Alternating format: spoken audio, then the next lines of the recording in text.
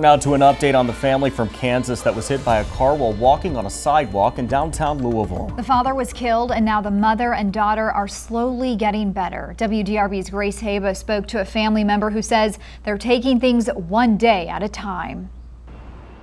2 weeks ago, Amy, Trey, Ava, and Creek Jones were walking on a sidewalk downtown when they were hit by a car. The man who hit them saying he was high on hydrocodone. Creek was released from the hospital the same day, but the others were seriously injured. A few days later, Trey passed away. The family's oldest child, Hunter, wasn't there when they were hit, but quickly traveled to the area to comfort them.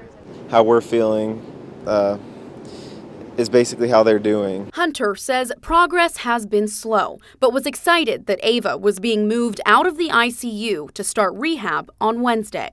We're thinking that that's going to be a lot quicker than Mom's rehab, and they wanted to send them both at the same day, but Mom's orthopedic injuries are way worse than Ava's, and she's going in for another procedure. Once she's out of surgery, Hunter says Amy should be able to move to the same room as Ava. It's huge. Each day, I mean, we'll have days where there is a setback, and that day's kind of a bummer. So if they're not doing that good, then we're kind of our emotions are at a standstill, and they're kind of stuck. But if they're getting better, then our emotions keep going up.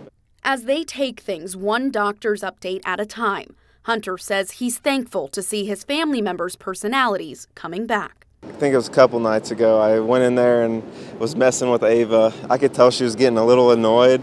I told her I loved her before I left, and then she told me to shut up. I'm like, Ava, really? Come on. And she's like, I love you. And I'm like, oh, thank you. She can't voice it, but if you can read her lips, and she has a little bit of whisper behind it. Hunter says he's told his mom a few times about Trey's passing, but isn't sure how much she remembers because of her head trauma.